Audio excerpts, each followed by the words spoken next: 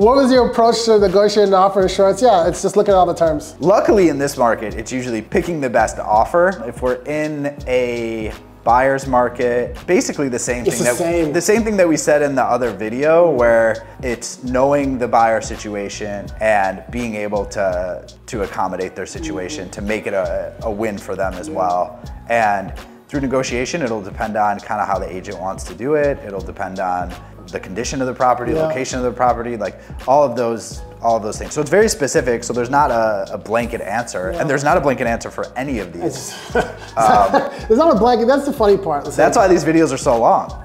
Yeah, this is way too long, but that's what's good, is that there isn't a blanket answer for any of these things, because every time we experience something different, it changes our thought process on how we do things. And especially, it's normally when you have a bad experience. Is when we have deals fall through or we lose offers, you start going, okay, how do I next time not lose this deal? Okay, now I have to go one step further, one step further. And this is why it's important having an agent that has done a few deals. Because what makes you a good agent isn't just being a good agent, it's going through the process over and over and over from start to finish going, yeah, I know what they're gonna say, that's not gonna be a big deal, we can get a fix at closing, don't worry about it. Well, when I first started, it's like the AC doesn't work. What, you're not gonna check it? You have to give us $5,000. Yeah, we need the money now. And now it's like, all right, then turn on, we're good.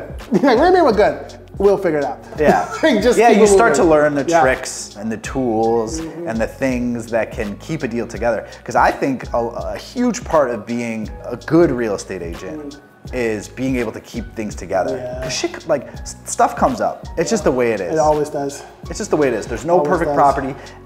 Most of what's out there is resale, right? So you're buying it used. Someone's lived in there for however long, 10 years.